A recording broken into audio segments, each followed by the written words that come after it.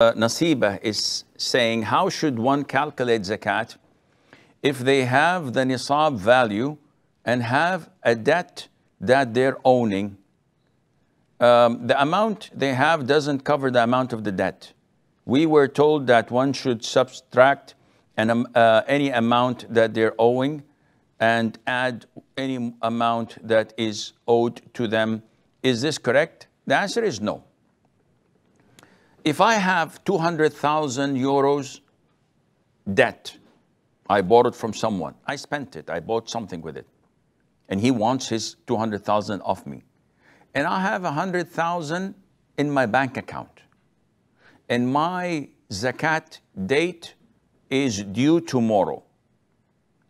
So today, I have one of two options. Either take the 100,000 cash and give it to pay part of the loan. So instead of having 200,000, I have only 100,000 left.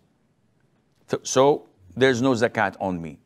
If I wait till tomorrow, then the cash money I have to give 2.5%, 2,500 euros for zakat. Regardless if I have 200,000 loan or 2 million loan. This is a different issue.